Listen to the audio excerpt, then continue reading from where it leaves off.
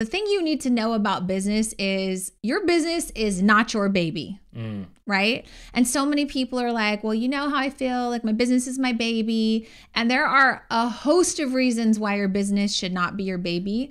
But let's start with the fact that you carry a baby, especially if you're a mom. It's a very intimate thing. You are, it's in your womb. It's a part of you, right? Like you give it life. Yes, you take an idea and you give the idea life, but literally nothing happens if the business idea doesn't work.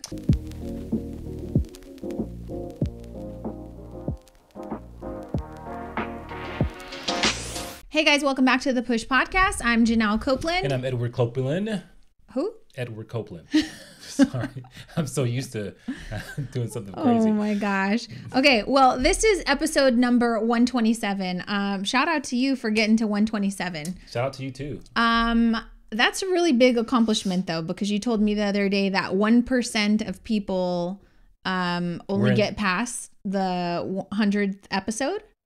1% of people get 1% of podcasts get over 100,000 downloads, and we are over that. So shout out to everyone. Shout out to us who supports the Push Podcast. Yep. Please tell a friend, tell a family member, tell a stranger, tell your enemy to listen to the Push Podcast. Yeah, that's what we want. Tell your enemy to up level. Yeah, because that's the only way you're gonna make things right. Here's the thing: this episode is going to be episode 1 of a 3-part series, and I guarantee this is an episode series that you're gonna want to share the Push Podcast with lots of people that you know. And the reason for that is because we want to talk to you about transformations, and we're going to do a transformation series on your body and your health in the upcoming episodes to come. But this particular transformation series is going to be about how to transform your business. Yeah, so this is like specifically for our business owners, entrepreneurs, wannabe entrepreneurs, like people who are in the thick of it. I think that this is going to be a series of episodes that I think you're going to enjoy and you're going to get a lot out of. Right. And so let's clarify what kind of business owners. Obviously, I used to own a bakery. I've owned a meal prep company.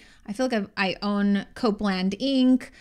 So we have knowledge on lots of different businesses, but a lot of my kind of recommendations are going to be from my experience, right? We also have a corporate background, but we have a lot of friends that your brother owns a barbecue company, like a food truck, right? We have friends who own hair salons or flower shops, or who are barbers, who are woodworkers, who are welders. And so we really love being in connection. Dealerships.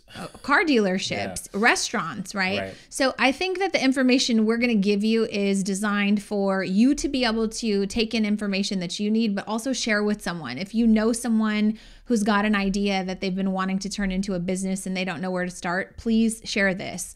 If you know someone who's been in business for a couple of years, but they're kind of not a lot of fun to be around, or they can't ever come up for air and go out for a friend night out because they're always busy kind of being tied up in their business, this is the episode that you're going to want to share with them. So without further ado, we're going to dive into some of the steps and teachings that we want to share with you on how you can transform your business or take your business idea and turn it into a viable business. Yeah. Ready? I'm excited. Let's get going. Okay. So step number 1 on how to transform your business is something we talk about often. That is a lot of like mindset work, and I know you're going to want to get into it. But the thing you need to know about business is your business is not your baby, right? And so many people are like, well, you know how I feel, like my business is my baby. And there are a host of reasons why your business should not be your baby. But let's start with the fact that you carry a baby, especially if you're a mom. It's a very intimate thing. You are, it's in your womb. It's a part of you, right? Like you give it life. Yes, you take an idea and you give the idea life, but literally nothing happens if the business idea doesn't work, right? Yeah, and I think it's very easy, and we definitely can see how maybe you've uttered those words before, because a business is something you create. You technically create a baby, right? And so you think of it as something that is yours, that it is your creation, and we get that, and we want you to have a high sense of ownership. But the difference is that, and we'll go through this and why you have to separate that, because the deeper meaning behind treating your business like your baby impacts how you approach your business, how you make decisions, and everything. So like, yes, you create your business. It is a living operation. However, over time, hopefully your business doesn't need you. A baby will always need you. Right. And we want to build businesses that don't necessarily suck the life out of us, right? All I can think about is like, I kind of giving you a kid analogy. Your business does go through stages like a kid goes through. It has an infancy, right? That's the new idea, the new concept where you're just figuring out how to be a parent, right? Mm-hmm. And then you've got like the toddler stages where everything's going wrong and you can't be in enough places to kind of watch what this kid is doing. Right. It gets into trouble and it can be detrimental. You might wind up in the ER. And then it gets into like adolescence where it's maybe like rebelling or has hit a lull or you don't necessarily like it as much as you used to like it. Right. So although there's a lot of fun analogies that we can use around your business being like your child, there's a lot more reasons why you should not use that analogy, because you wind up putting so much of like your emotional energy into this thing that literally probably has a chance of not working. So let me give you some quick statistics and then we can start with the list. And I'll just add this too. And if you're thinking to yourself, oh, I don't treat my business like a baby, or I don't intend on treating like a baby, maybe you treat it like this precious treasure that's untouched, that you want to be perfect before like no one else can do it but before you give it to the world. And so you fail to actually ship, you fail to launch this business, you fail to do the thing that you've been wanting to do, to create something, because of the fact that you're treating it like this precious thing that you don't want to share with the world until it's ready. And that's another version of treating this like your baby. Or what do you do when you love something so much you hoard it for yourself? I'm not going to share my recipes in my baking business because no one can do it like I can. Yeah. No one can change this kid's diaper like I can, right? Where does that get you? That gets you to burnout. That gets you to resentment. That gets you to be overwhelmed. And so often we see business owners treat their business like their baby and wind up in that place of frustration. And so that's what we're talking about. Some quick stats though, 63 out of every 100 people say that they have an idea that's worthy of starting a business. However, only 55% of those 63 actually believe that they're even capable of starting the business. But here's the kicker. Only 12 out of the 100 will ever even try. Okay. After that though, 2/3 of the 12 won't even survive past the first 2 years. And then 50% of the 12 that tried, so 6 of them, their business will only survive the first 5 years. And only 2 people will actually survive out of the original 12 will actually survive to 10 years. Can you? So the reason why you can't think of your business as a baby is because there is a high mortality rate on starting a business. There's not necessarily a high mortality rate on keeping your child alive. And can we just clarify, the context of those statistics is to give you an understanding that like this is something that is risky. It's risky. But at the same time, on the flip side of that, like let's say you do make it to 5 years or you do make it to 10 years. Ultimately, the goal should be to possibly sell this business, right? And so you don't sell your children. And so that's terrible. But the attachment that people have, the emotional attachment that people have to the business is why some of those numbers are where they're at. Yeah. And then the fear factor of, whether it be perfectionism or all the different things that kind of get in the way is also the reason why people don't try. So if only 12% are willing to take the risk, like that tells you how like people second guess. Like everybody, like right now who are listening to this podcast, you all have an idea. Right?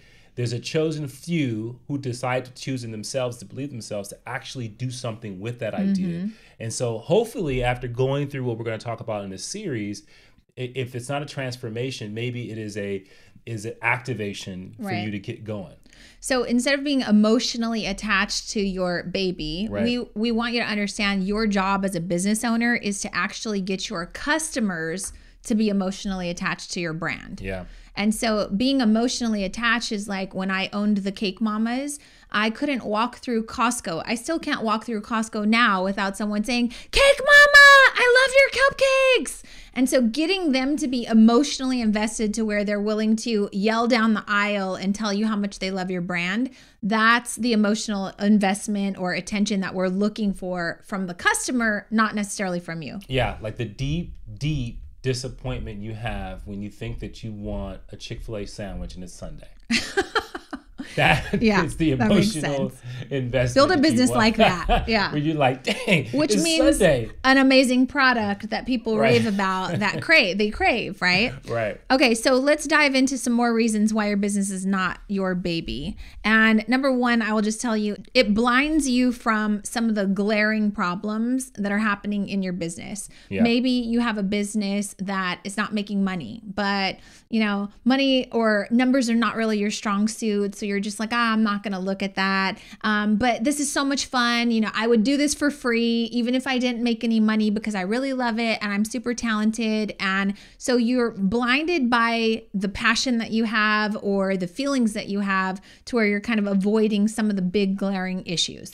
Yeah. And I think that is what makes you an emotional leader, right? And so anytime you have an idea and you are trying to create a business, you are now kind of indoctrinating yourself into the world of leadership. And the key is that it's okay to be an emotional leader, but you don't want to be emotionally driven, right? And so you want, like, children will make you emotionally driven, right? And even the best parents try to do the very best they can, but they fall into the trap of trying to make sure their kid avoids pain. Right. And so then all of a sudden your kid doesn't have certain learnings. Well, you don't want to have that type of relationship with your business. You want to make sure that you're approaching your business in a way that is emotional because you're passionate, you wanted to do well, but at the same time, you're not all over the place, right? And your business is going to go through obstacle after obstacle, and if you're emotional, it's going to be really tough to lead that entire business. I love that. Number two, it can hurt your decision making, right? Just like you can make some really bad decisions. Like we are watching Power right now. Not sure if you guys watch that show. Legitimately, we're like, should we be drug lords? Maybe this is our calling. You do a lot of crazy things for your kids. You want to shield them from going to jail. You want to cover things for them, right? Like you said in the previous point is, it's bad decision quality when you love something and you're emotionally invested in it so much. So it can hurt some of your decision making. And in doing business, decision making can be hard. You've got to make really tough decisions. Like, I really want to buy this expensive packaging or invest in this process or take this class or whatever it may be, but it might not be the best time for us to do that financially. I really want to hire more people, but I'm afraid to share my recipes with them, or I'm afraid that they'll mess it up. So not going to do that right now. I'll hoard it. Right. Yeah. So your decision making can be really foggy if you're too emotionally invested. Yeah. And I think that you start a business a lot of times because maybe you've done something creative and you created something that people love, right? And so you decide to make a business off of that. And then you get into the business and then you find out through your customers there's a deeper need. But because of the fact you're so emotionally tied to what you started the business with, you can't adjust and adapt to what your customers are asking for. Yep. And so you're holding on, you have this attachment to, I want to do this. This is what I'm passionate about. But you're forgetting, like, if you want to pursue a passion, that's fine. You can have a hobby, but when you turn into a business, you're responding to the market. You're now serving customers. Right. The market, who are AKA the customer, will dictate what you should be doing because you want to make sure you're fulfilling a need. Right. And I can't tell you how many of our students in Passionate Profit will come to us and they want to grow their business. And, we talk to them and we're like, okay, well, what do you make? Oh, we've been making cinnamon rolls for 30 years. And, we're just trying to figure out a way to increase sales. Okay, well, how could we innovate around that? People don't want food coloring. I don't want to waste my time with that. So they won't innovate around this product, right? Or we've seen a Mexican bakery open in our neighborhood. neighborhood, but there's not a huge Hispanic clientele. So you want to sell this product, but you're not using good decision quality to say like, okay, do the customers in this neighborhood really want this? Right? Is this the best product to serve them? And so it just puts you in a situation where you again have this deep attachment to these beliefs or these things that you love. But like Eddie said, when you turn it into a business, your job is not to make the stuff that you're good at, the stuff that you like, the stuff that your grandmother taught you. Your job is to serve a community that in turn will pay you for a service or a product that they love, that they want to tell everybody about. Yeah, and I think that the other piece of that is if you deeply love something that you're saying, hey, I do this better than anyone else, and then there's also something else that you do that customers really love, then it's up to you to find a way to say, okay, I'm going to use what they love to introduce them to something they may not know anything about. So if this is, let's just say the Mexican bakery you're talking about, like if they made something that a lot of people love, right? They have an opportunity to introduce people to things that may be really more authentic that they've never heard of before. But you can't do that if you're so attached to like, oh, I'm only going to post the things I love and I'm going to make people love this, even though you're not giving them a way to get introduced to it. Right. I love that. The next step or next tip that we have for you on why your business is not your baby is you'll never create an exit strategy. You kind of touched on this a second ago, which was like, you're not going to sell your kids, but people sell businesses all the time. If I had $1 for every time I taught a class or spoke in front of an audience and people said, because I ask all the time, why do you want to start the business? Oh, I want to leave something to my kids. I'm just going to tell you, I've said it before, your kids don't want your shitty ass business.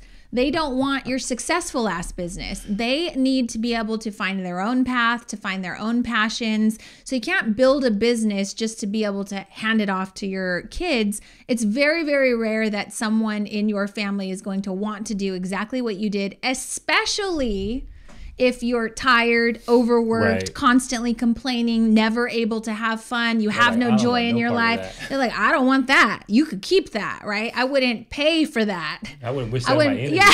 So it's really important that you understand that creating a business around something you're passionate about today, I'm just going to tell you, fast forward, it's a temporary season and it's likely that you'll outgrow it 10 or 15 years from now. So you've got to create something that's got systems and processes and strategies in place with employees and help to be able to allow you to step away and to be able to give it to someone or sell it to someone long term when you decide that the day comes that you just don't want to do that anymore. Yeah, and big businesses are not immune to this. And so I want to make sure I connect it to things that you've probably seen before. But times change, the world changes, technology changes, and all of a sudden, whatever the product, whatever the service that you're providing may get outdated, right? And staying in business for way too long could be devastating, right? And if you are finding it very hard for you to adjust and adapt to what's new, then like that is a tough thing. And so you have to make sure that you understand that like Kodak used to be the biggest thing on the planet at one point, right? And then all of a sudden digital cameras came out, right? And then they put them away. Blockbuster was the biggest ticket in town if you wanted to rent movies, but they couldn't adjust fast enough and Netflix took them out, right? And so there's always going to be something that you have to evolve. And when you're thinking and you're emotionally attached to your business, and you may not be thinking about, okay, I'm in a business that's no longer needed anymore, right? Like if you are in a business right now of making installing car stereos, I don't know how you're going to stay in business in the next 10 years when every car comes with a great sound system. Has a full LCD display, like all those things that you can't, like you're still working on cars from the 90s. So you may have to adapt, you may have to adjust. Doesn't mean you have to get out of the car audio business, but maybe your customer needs to change. Maybe it's like, hey, how do I, work for a company like, I don't know, Tesla or something and say, hey, I have a skill set that help your sound system get even better, whatever the case may be. But you have to be able to evolve, and you can't do that if you're too attached. Love that. Okay, tip number 4. you won't allow others to run or help manage or just do anything in your business, which is ultimately stunting the growth potential for your business. And this I see in creative industries so often, particularly the baking industry or the restaurant industry, where people are actually creating something and it's something you worked really hard for and you worked on and you have perfected it. But now you think because you've perfected it, you're the only one that can, produce it. Right. And it just stifles your growth and the potential for growth for your business because you're the only maker of the thing. Right. And so, that really gets in the way, but I think that comes from that emotional attachment of, well, this is my baby and this is my hard work and I'm not willing to share it because someone might steal it. And that's scarcity, right? Yeah. One of our favorite restaurants is called Pacific Diner. It's in San Pedro. We've been going there for 25 years. They have the best waffles, the best breakfast steak bits and eggs. Tell them Janelle sent you. I asked the owner one time, good thing you don't have competition. You guys have always just kind of cornered the market. And he goes, we don't have competition. And he points across his parking lot, the parking lot that he basically shares with the next, business over. And all these years, I never noticed that it was also a breakfast cafe. Right. And he said, my first cook that I ever had that helped me develop all these recipes, he left my business, bought that property right there. We shared the same parking lot and he opened a breakfast place. Literally, I could throw a rock at it, right? That's how shady that partnership was. I don't think it was a partnership, but his cook left to go compete with him. He goes, we've been here 35, 40 years. I can't say the same for him.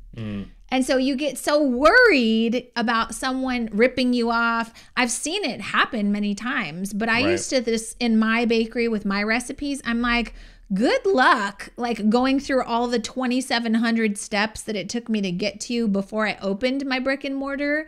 Good luck becoming a leader. Good luck with managing your time. Good luck with a million other things. If you think you're going to compete with me, it's a long road ahead. And so almost kudos to you if you think you can do this. But I'm not going to let that stop me from hiring help or from not overworking myself. Yeah, it's interesting because everyone wants to grow their business, right? If anyone who has a business, that the ultimate goal is to continue to grow it.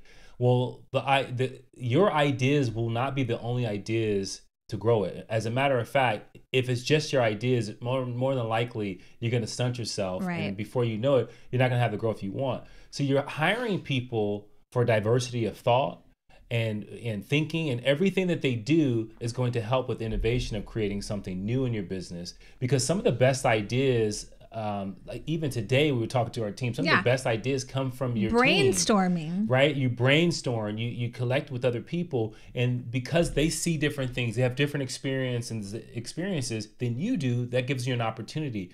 But if you're overly cautious with your business because you're trying to protect this thing that you created, you have no idea. It's just, this is the one example that's just like a baby, right? If you coddle your baby, if you overly cautious, you don't let your kid do things that kids should do, like take risks, do things that will scare them just a little bit, you will not find that they will be able to overcome. You'll be guarding them from things that will help them grow at a rapid rate. Yeah. Right. And it's just like your business. I love it.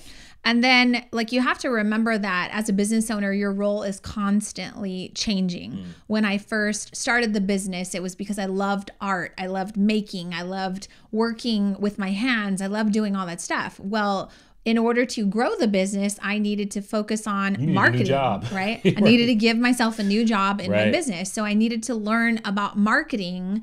And as I was learning about marketing and interacting with more customers and really leaning into customer service, then I needed to replace being the doer, right? As I learned how to bring more customers into the business, I needed to now become the leader, who was also the HR department, who was also out recruiting, trying to find talent, focusing on talent acquisition so I could hire more people to replace those last two roles that I did. Right. And so you have to know that as a business owner, your role's constantly changing.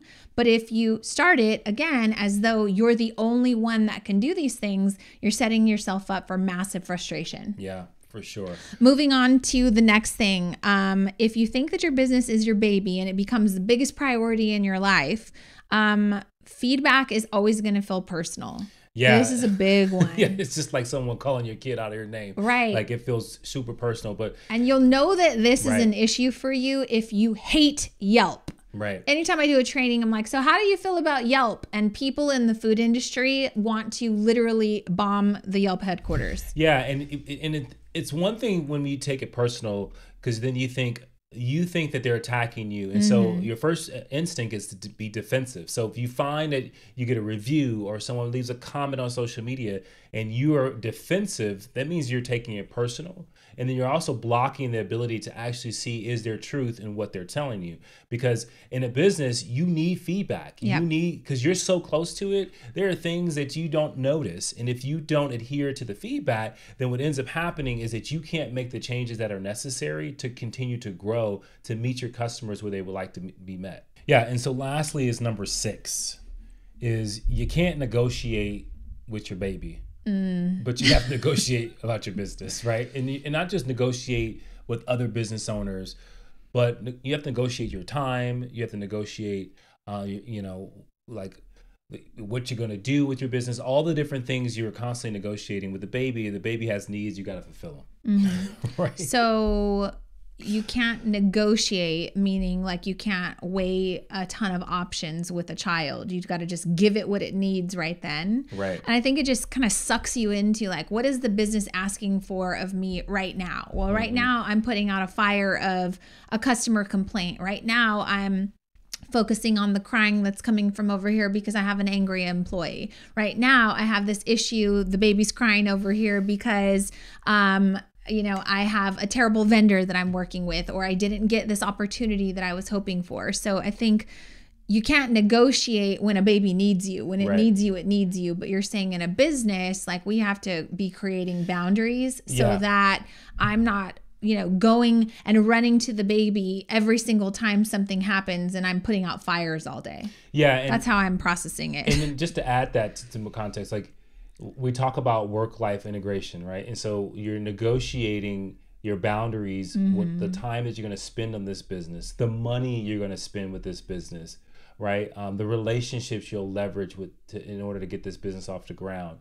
And so you're constantly making adjustments and negotiating what you're going to do and what you're not going to do, because like at the end of the day, you don't want to lose your life for this business. And what I mean by lose your life is like the relationships that you have, like not being able to spend time with your kids, like all those different things.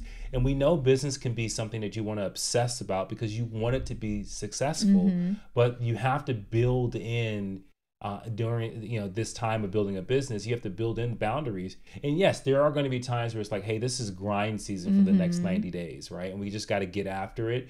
And so certain things are going to be put on pause. And then you have to say, okay, now I have it to a place where I've done everything Eddie and Janelle said. I've got other people running my business. So now I can take some time for me. Like all those things are negotiated. So moving on, kind of segueing into some more secrets that you need to know about business. That's, why this, I think, transformation is so important, is because we're basically telling you all the things that I wish I would have known before I started my business. Moving on to kind of the second point that I think keeps people tripped up in their business is working on your business versus working in your business. Yeah. And people work deep in their business. Yep. Like, you've probably been shopped somewhere where the owner is like deep into the work that's required to produce whatever is being produced. And a lot of things suffer, right? Customer service suffers. But most of all, like when you're working on your business, you're able to plan, you're able to strategize, you're able to do things to help you grow your business, because there's only 3 ways to do that. And if you're not working on one of those 3 ways, then your business is not going to grow. What are the 3 ways? The 3 ways to grow your business is to increase customers, so new customers, right? Increase the frequency of existing customers, and then increasing the average transactions of your customers, right? And so those are 3 ways every single business that you interact with drives their business. They're trying to acquire more customers, they're trying to get past customers to shop more often, or the customers they have, they're trying to get them to buy more at a given time. Right. So you can't do any of those things and focus on growth in any of those three key areas if you are the doer of all things. Yeah. And so often you see business owners like, I took the order, I responded to the email. Not only did I find the customer, I responded to the email. Then they start complaining because the customer has questions and they want to go back and forth with inquiries. They're upset with the customer because now that was 5 different emails and a phone call, and they're complaining. And all they're really doing is providing customer service, maybe trying to close a sale. But because you're busy doing a million other things, you can't even provide the best customer service, right? So if you are the doer of all things, the customer service department, the finance department, the product innovation department, the product fulfillment department, the shipping department, you cannot continue at that rate. So yeah, and we always know that when we ask a business owner, like, how is business going? And they're like, oh, it feels like it's going pretty, it felt like it was pretty busy today. And when someone says they feel like something's busy, or if something felt like it was a lot of traffic, what that tells you is they don't know the data, right? And that means that they're going based off how they felt because they were in it. Right? Yep. They were making the thing, instead of someone saying, oh yeah, yesterday, and obviously you're going to get people who say it felt pretty busy, but when I looked at the data, this is where it was, what was really going on. Right. And so that is something that's really important, because you don't know when you're in the business that you're drowning. Right. And you think, oh God, we were so busy. How come I don't have any money in the bank? Yeah. So think about this. Your business can be people driven, it can be process driven, or it can be you driven. Yeah. And I'll just tell you, when you first start your business, you are always, it's the you business. Like, it's you driven. You are the one that has the idea. You're the one that has the vision. You're the one that is going to be excited about it. Then the next phase after that is to get to a system that's process driven, a business that's process driven with systems, right? So for example, when I was in the business of me, I was you driven. The Cake Mamas was you driven. We were making all of the things, doing all of the things, answering the emails. But every single time I responded to an email, I was creating a process for that. Here's how we greet the customers. Here's how we thank them for an inquiry. Here's how we offer them a pricing sheet. Here's how we book an order. A 50% deposit is required. And here's how you can get from a you-driven business to a process-driven business. And that is, anything in your business that you repeat that will have to be done again, you are literally documenting the process. So if I'm making a red velvet cake from home and I have perfected a recipe, I'm going to stop, pause before I take another order, and I'm going to write out the recipe. And then you whip the butter, and then you slowly incorporate this. And then you use a scoop with an 8-inch round pan and you put 8 scoops in it. And then you bake it for this long, and then you let it chill for this long. Why am I doing that? I am doing that so there's a process, so that way now my teenage kid, or my husband who's off for the weekend, or my next door neighbor who's got some extra time and says she wants to help, I can actually leverage that help, right?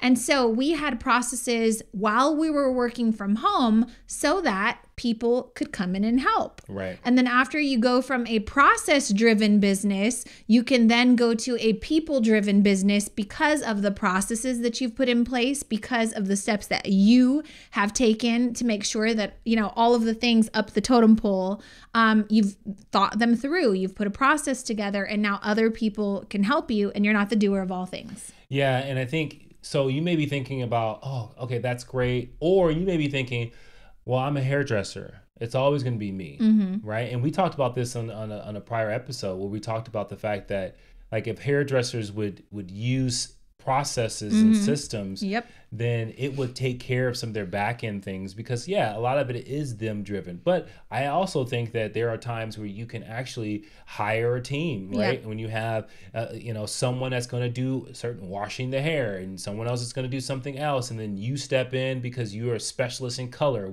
I don't know anything about good job, doing baby. hair, but that is how my brain works. So I'm thinking about processes, and then also people. Right. And, I said in the previous episode about my experience at a hair salon, and I'm going to be starting like a YouTube or TikTok series. It's like 3 things I would do to change the game if I were a hairstylist. Number 1, I would have processes. Like I would say, if someone is going to find me on Instagram and they want to be a potential client, you better believe it's going to say, click the link in my bio for booking appointments with me. You better believe it's going to take you to an automated system where you're either going to give me your email address or your phone number, and I'm going to generate an automatic email that goes straight to you, or text message that tells you when somebody will get back to you. But until then, you can look at my pricing. You can look at my calendar. There are so many things you can do to automate, right? And so even taking a business that is you driven, I think that there are ways to offload some of those responsibilities, but you can never ever offload without organization and systems, right? So no one can help you if you don't have good organization around your time. Yeah, and you have to think about this deeply. Like, if you're not working to get to that place, just know that your business will constantly be a drainer on you, right? And what you want is, you want your business to give you life. Like, you want to find fulfillment in it. Like, you want the things that your business creates to help and enrich other people's lives, and you can feel good about that. But also, it's a means to whatever your ends may be, right? If your end is to have freedom, if your end is to travel all the time, if your end is to spend more time with your family, like, your business can do that for you if you're thinking about some of the concepts and the things that we're talking about in a deeper way that we're explaining them to you, so that you can implement these things and say, okay, now I'm going to transform my business. My business has been draining me, but now I'm going to transform it to the place where it's giving me life, it's giving my customers life, it's giving the people I'm hiring and my employees life. Like, everyone is benefiting from a business. And that's what makes businesses so important. I mean, a lot of people throw shots at capitalism, but the reality is capitalism gives us the ability in a lot of cases to have so many options in life, right? And so, yeah, there are times where it goes in the wrong direction, but when you're doing it the right way, boy, does it bring so much joy and happiness and fulfillment and service to people throughout their lives. You know what else it gives you? Freedom. Yeah. I cannot, have the business of my dreams without help. Right. I cannot be in 2 places at once. So I can't be tending to the business, the baby of my business, right? Unless, and be happy doing that if I'm missing my kids' soccer games, if I'm not spending quality time with my husband because I'm in grind season 24/7 for the last 3 years. Like, I can't find any fulfillment or joy or maintain the relationships that are important. And I'll find resentment, but I damn sure won't be creating freedom if I continue to be the doer of all things, right? The next thing we want to talk to you about around your business transformation, and I guess these are secrets that we're trying to not make such big secrets, and that is the fact that you are probably devaluing your magic. When it comes to your prices, when it comes to how you're putting yourself out there, you probably are questioning everything. It's got to be perfect, and so it's kind of convoluting the way that you show up and get your brand out there. Yeah, and a lot of times, and this is for folks that have a tough time with acting or putting things out, because you have a magic, right? There's something that this idea came to you, this skill you developed. And a lot of times when we develop a skill, we forget how much it's valued, right? If you're a computer technician, if you're a hairstylist, you do it all the time, that you don't necessarily see that there's value in what you do, and so you devalue it. And then I think that when you do that, then all of a sudden, which we'll talk about in this series, it affects your pricing, it affects your confidence to putting yourself out there. It impacts everything that's going on in your business. And then before you know it, you've riddled yourself with doubt, right? And so now you don't put anything out. You're not taking the risk necessary to take your business to the next level. Yeah, for sure. And I think that the other thing that you need to understand is, in order to put yourself out there and take those risks, that's going to come down to one word, and that is really what we wind up teaching in Passion of Profit that people seem to find as the biggest benefit to the courses we offer, and that is confidence. When you have a sense of confidence, you're able to put your products out there, put yourself out there, to market your business, to talk and spark conversations with perfect strangers. If you don't figure out a way to build confidence, then you're not going to be taking those next steps that you need to grow your business. Yeah, and I think the thing that you have to keep in mind, and this is for so many people, that we pay more reverence to what we haven't accomplished to what's possible, right? Think about that. You spend more time thinking about what you haven't done than what is actually possible. And I think that robs innovation. It takes everything away from you. So I think it's important that when you think about this concept of devaluing your magic, like this is the major transformation you need to have. The only way the way you show yourself or you show your business that you value it is that you put the things that we just talked about into play, right? You find a way to get someone else, other people to help you do this work. You don't treat it like something that you can't put out there. You're not overly cautious. Like, you're willing to do things because you want this magic that you have to be spread to the world. Right. I also think we give too much reverence to the things that we don't know how to do. So I don't know how to be good at numbers. I don't know how to price my products. I don't know how to estimate how many customers will be shopping with me. I don't know how to file corporate taxes. I don't know. And there's a list of things, right? So the question I have for you is, there's a whole list of shit you don't know how to do because you're doing it for the first time. Yeah. What about the list of things you do know how to do that you have overcome? That would be a great list to look at if you're trying to build confidence, right? So one of the key categories we see business owners kind of hide behind, one of the beliefs that they have around not knowing things. I don't really know how to sell. Salespeople are kind of slimy. I don't really know how to not come off as, pushy. I don't want to be too pushy. And I do think that is holding you back and devaluing your magic, because if you start a business, if it was a passion, if it was just, something you were good at, great. You decided to turn it into a business. Guess what? In order for your business to stay in business, you have to make money. There is no mission that's sustainable in your business without money. Yeah, and before your customers can have confidence in your products, you got to have confidence in it. And I can tell you that there are a lot of times that we go and we to a conference and we ask someone and they're like, oh, I have a little business. And all of a sudden, Janelle uses this term all the time, people are making themselves small. Right? And businesses, it's important that you know that, like, in order for you to feel like a real company, you got to act like a big company. Like, you got to act like a freaking corporation. And you got to say, yeah, I have a business, and you want to know everything about it, right? Yep. So that kind of concludes today's session, right? We have 2 more sessions that are going to accompany this. So please continue to listen. If you got anything from this, we want to hear from you. You have 2 ways of providing feedback to us. One, if you're listening to the podcast or watching this on YouTube, you can leave a comment and let us know what key things you pulled out. What did you learn from it? What will you do to implement some new strategies? Just any aha moments that you had.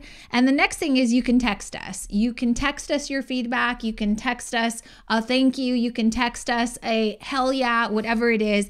You can send that to 626-469-4408. And all you have to do is text the word transform, and we will make sure that we get that message and we respond back to you, because we just want to make sure that this is helpful information that's going to help you move forward in your business. Fantastic. I love it. So we will see you in the next session, where we will continue to help you transform your business or your business idea. Be sure to share this with a friend, and we will see you in the next episode. Bye, guys. Push through.